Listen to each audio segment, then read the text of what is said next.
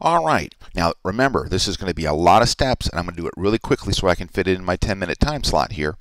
But you'll be able to follow the steps and do it. Don't forget, if something goes by too quick, just rewind it and watch it again. We're going to start off with an image that's 8 by 10. If you're going to be sending this off to a lab to have them actually print a real calendar, a printed calendar, then use a resolution of at least 240 or 300. Okay, so 8 by 10 or 10 by 8 and click OK.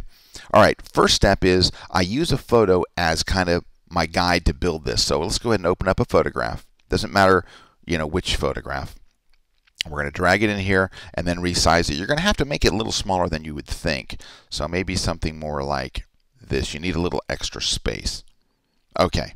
And hit return or enter to lock in your change. Now, duplicate that image. Press Command J on Mac or Control J on PC. Duplicate that layer.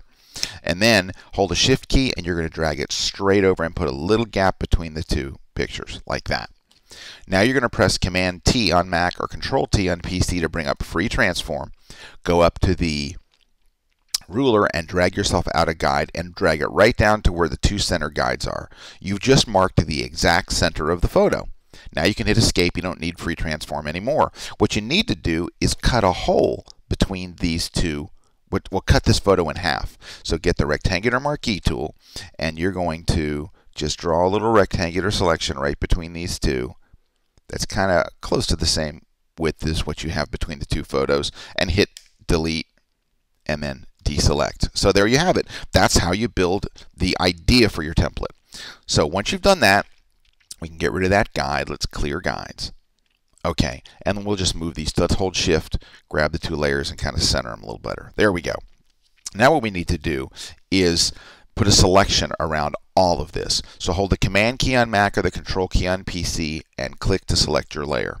Now you're going to keep holding the Command key, add Shift. So now you're holding Shift Command on Mac or Shift Control on PC and add the other layer. So you've got everything on these layers selected. Go to the Adjustment Layer pop-up menu here and choose Solid Color. And it brings up this dialog and just click OK. Now, you're going to press, you need the opposite of this. You're going to press Command I on Mac or Control I on PC. What that does is it makes the three boxes transparent and then fills the background with black.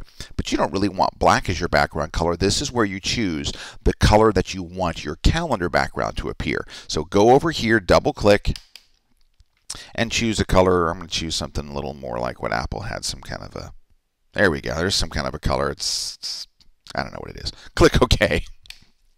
All right, that's the hard part. The rest is easy. It's just a little tedious.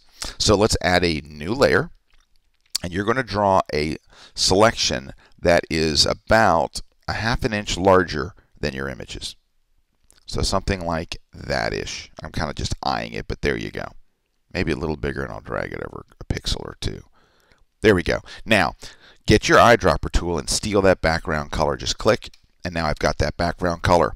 Now you're going to put a fill over this. So press Option Delete or on PC Alt Backspace to fill that layer with that color and deselect. So basically you've completely covered it.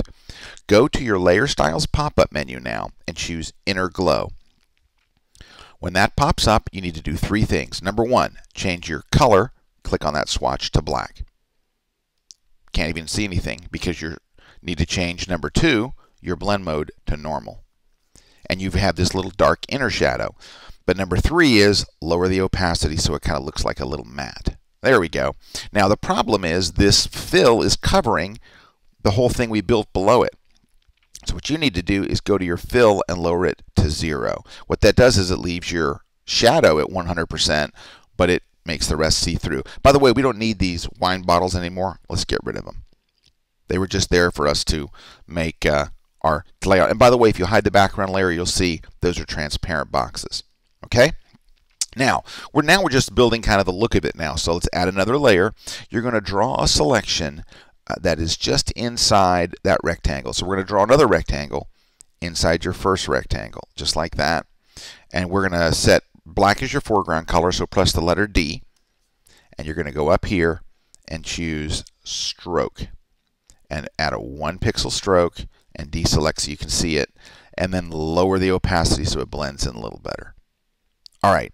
Now, the last thing that Apple did on their little calendar was they had a little nice kind of old-fashioned ornament going around it. Well, Photoshop has something close. Go over here to the shape tools and choose the custom shape tool here at the bottom. That lets you use any one of these shapes up here. But you want to load ornaments, and it brings all these ornamental looks in. Hit append, brings all these ornamental looks, and what I'm going to use is this one right here, which is kind of close to what Apple used, something right there.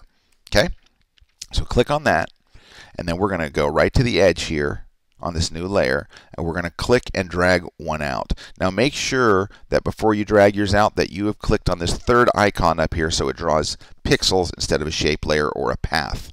All right, so click that first, then draw that shape. So here's the technique we're going to do for the rest of building this ornament.